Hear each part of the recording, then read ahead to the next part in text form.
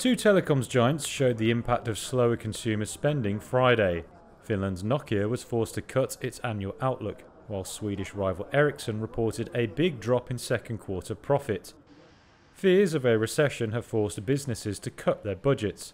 That has hurt telecom gear makers like Nokia and Ericsson in their push for widespread 5G adoption and more broadband connections. Nokia reported second quarter sales of $6.4 billion, below analyst forecasts.